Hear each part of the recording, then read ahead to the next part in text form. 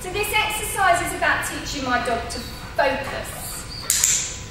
I'm putting my hand to my face, watch, giving him a little cue called watch, and I mark him giving me eye contact, watch.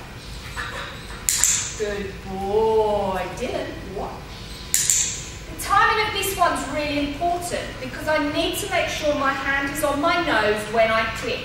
Otherwise, he may well be looking at my hand as I'm delivering the treat rather than giving me eye contact. Oh, good boy, down. Can we sit? Good boy, watch.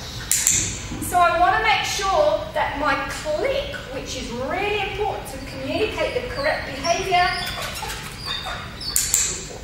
is timed with my hand being on my nose. Now, because I'm being quite slow at clicking because I'm talking as well, he's getting a little bit frustrated.